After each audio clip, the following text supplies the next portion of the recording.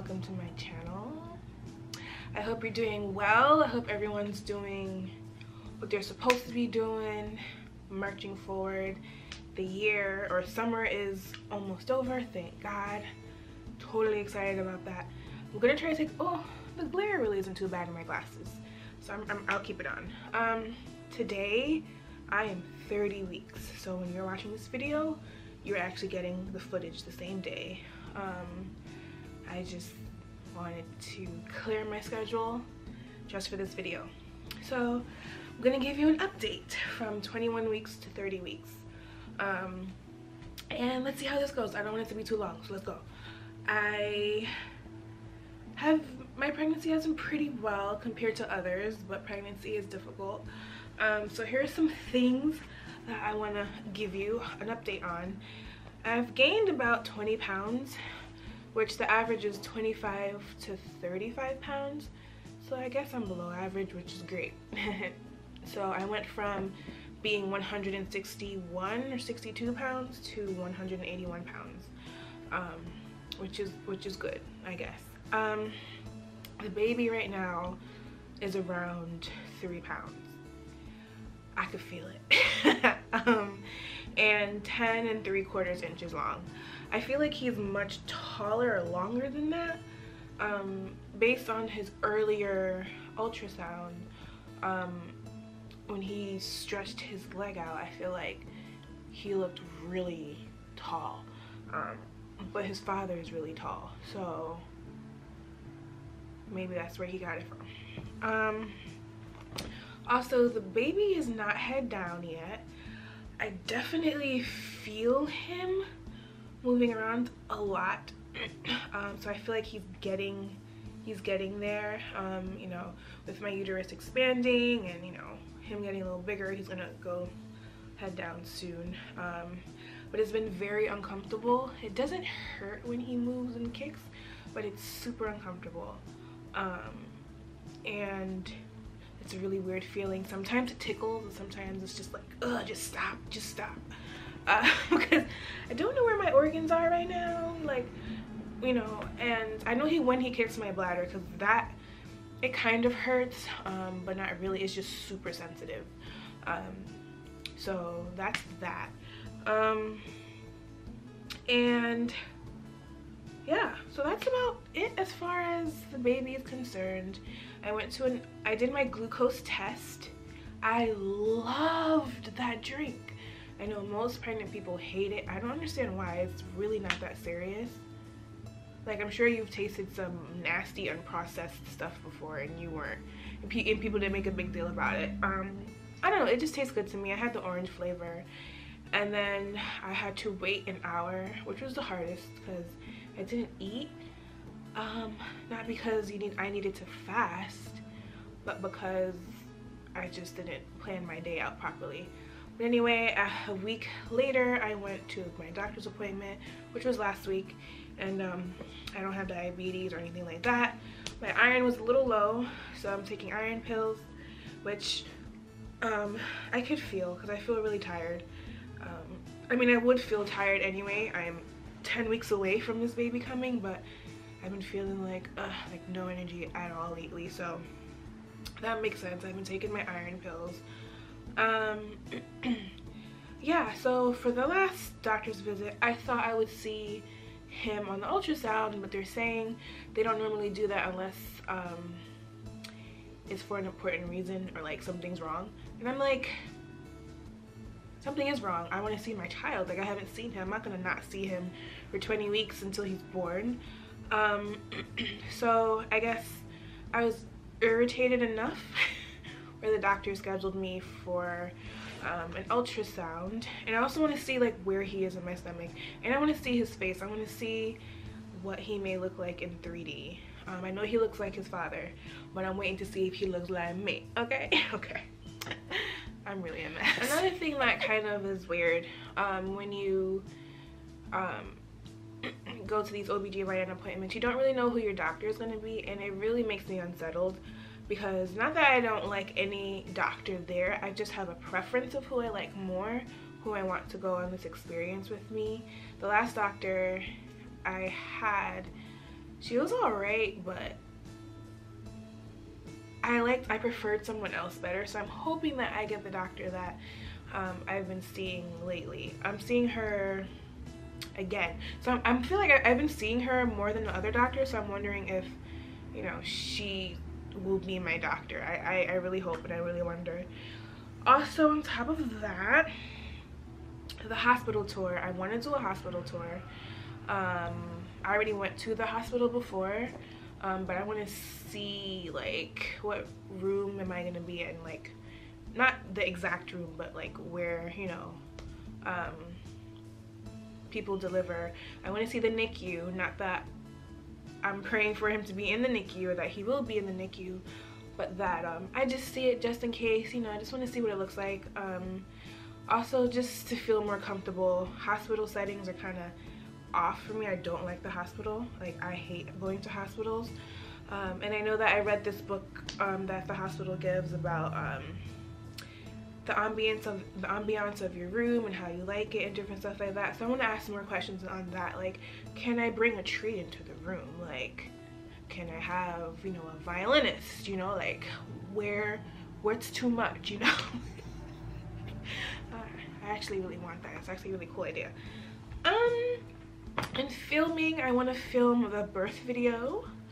It's actually going to be a music video, and then I'll post like another birth video that's a little more informational, because in the birth music video there's going to be like no talking. You're just going to be visualizing and seeing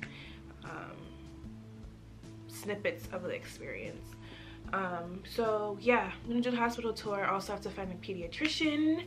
I was recommended one where the hours are really long and 7 days a week. That's what I need. I hate when doctors are like 3 o'clock and you're done, and people leave work at 3, people leave work at 4, and then they have a kid and they go home who's sick. You know, I want flexibility. So I think I'm gonna go for this doctor's, this pediatric doctor's office, and they have a whole bunch of locations. It's just perfect, and they take my insurance. So I'm definitely gonna give them a call and schedule to meet with them, see who his pediatrician will be, if I'm comfortable with them, because I've been reading a lot of articles about how difficult it is for black women period, in every single facet of the world, how difficult it is to find doctors who actually care and want to care because you're black. I know it doesn't make sense, but it happens. So yeah, that's that, I guess. So in about exactly 5 weeks is the baby shower, and I'm so excited. I was thinking, you know, I'm super anxious to have baby stuff. Like, here is where the crib's gonna be, and I'm like, I probably shouldn't have done the shower at 35 weeks. 1, because I want to prepare like right now, and 2, I just don't want him to come so early. If he comes early, and then I'm super exhausted. But I'm gonna have help. I'm definitely gonna have people help me. Like, if I can't go up and down the stairs to do laundry, I'm definitely gonna have to ask someone to help me, ask family or friends just to help me out a little bit, because it's been getting a lot more difficult.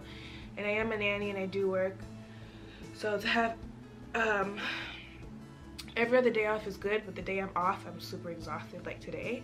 But I really wanted to record this video for you guys because it's important. It's important to me. So yeah, all the nursery stuff. I basically cleaned out majority of my apartment. The only thing that's not cleaned is a seasoning cabinet. Which, seasoning cabinet and just the cabinets in the kitchen, I just need to organize because baby bottles are gonna go over there. I need to store away my tea set because I don't use it, and it's taking up space, and I could use that for storing baby stuff or putting my stuff up there, put the baby stuff lower so it's easier for me to reach, different stuff like that. So I have one more surprise for you guys. I wasn't sure if I should do it, but I think I will do it. Yeah, let's see what it is. Okay, so I decided to reveal the baby's name because I'm already telling people when they ask me, so I'm okay with, you know, sharing it now publicly. But before I do that, I'm gonna show you my tummy and how small big it is. Okay, let me try to get up without hurting myself. Okay. Okay, so I feel a lot of pressure right here, right now. He's really low at this moment. And yes, I still don't have a booty. I cannot wait to get it back in hopes that I do, but this is my tummy right now at 30 weeks. My tummy is weird. It's like hollow, but right here is poking out. So the top part's poking out, but right here isn't. It's like really deep. I find it funny. I see my belly button moving around a lot because he's an active little nugget. So if you watched my trip to Kalahari, I bought this. This is the baby's first stuffed animal, and I hope that he is in love with it. And then, I don't know, maybe he'll name it, or I'll say a name and he'll just stick to it. Excuse me, so disrespectful. So I'm going to reveal the baby's name right now. And it's funny because on the foot of this teddy bear is actually the baby's name. I mean, it's not, the baby's name, not Kalahari, but his name is, you can find the letters. Okay, let me see if this will actually focus because it's so rude sometimes. Focus, focus. So his name is in here, which I thought was super freaking cute. And yes, his name is an African name. I believe it's Ethiopian or something like that. I'll have the correct thing. So, all right, I'm going to reveal what his name is and the meaning. Ready? All right, you guys ready? In 3, 2, 1. Bam! Wow, you're just gonna fall over like that? Baby Kari. I love this name. It's super duper duper duper freaking cute.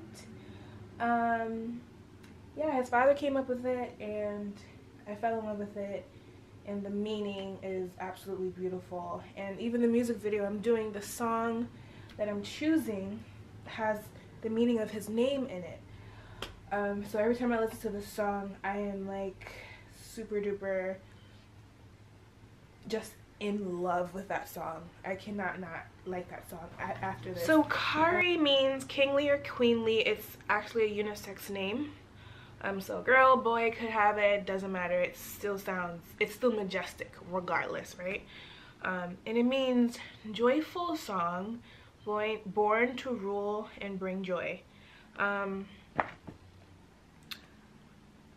This is awesome because when the father said he liked the name, it was the day that we heard his heartbeat for the first time.